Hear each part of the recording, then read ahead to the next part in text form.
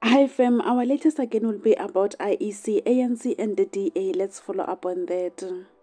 Amid the ongoing debates about IEC, MK, ANC and the DA as well as election results, more information is becoming to light. After the elections, allegations have surfaced that the IEC rigged election results. MK has been challenging this from day one. They currently filed court papers with the Electoral Court to challenge the election results. The matter will be heard in due course. Following all these developments, a clip surfaced on Twitter last night allegedly featuring the voice of Zille. The clip is suggesting that the discussions about election results were held before elections, with a focus on the percentage each party would receive. In the clip, it was mentioned that the ANC had to secure 40% of the votes. There were implications that Ramaphosa would be pressured to agree to the deal or face the consequences.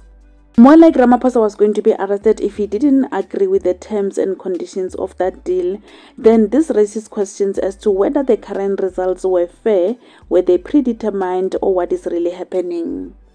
Please listen to the clip in the next slide and let us know of your take regarding this. And that's all we have for now. Thank you so much for tuning in. I'll see you again next time. Bye. Please listen. I think we need to consolidate the DA around 50%. It's a blood strong percentage. We mustn't try and be populist. We must understand it and tell it to understand the complexity of the argument. Black, brown, Indian, white, and get together on that. That's a powerful part in the context of coalition. 20% is big. It's not a one-seat party or a two-seat party. It's a big block.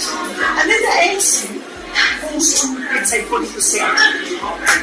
I'd rather take the tough demands and civil Ramaphosa's ANC to force reforms and then go into coalition with them and make strict conditions for them in going to coalition. And then I think should be our aim for the next election. But this will always discuss.